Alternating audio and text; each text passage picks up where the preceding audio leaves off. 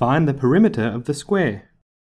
The perimeter is the distance of a continuous line around a figure. We can find the perimeter of this square by adding the side lengths together.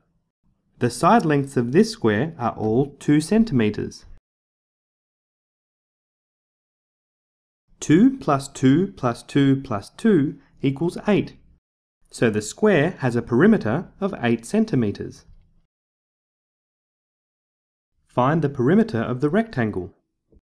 The perimeter of a rectangle can be found by adding the 2 lengths to the 2 widths. This rectangle has a length of 7 centimeters and a width of 2 centimeters.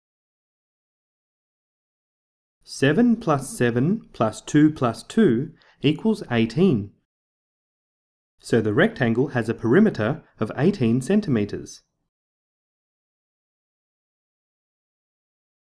Find the perimeter of the figure. We can find the perimeter of this figure by adding the lengths of each side.